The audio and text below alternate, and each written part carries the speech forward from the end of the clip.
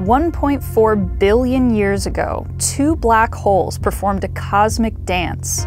They spun around one another, coming closer and closer together until finally they collided. This dance created ripples in the fabric of space and time, also known as gravitational waves. In December of 2015, those gravitational waves reached Earth and were detected by an instrument known as the Laser Interferometer Gravitational Wave Observatory, or LIGO for short. Scientists with LIGO announced the detection of the two black holes on June 15th.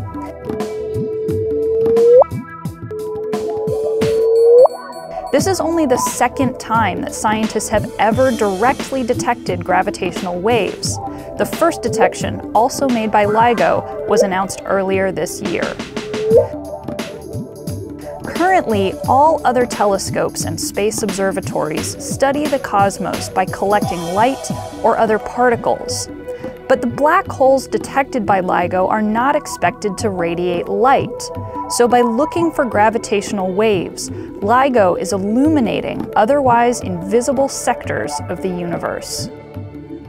For Space.com, I'm Calla Cofield.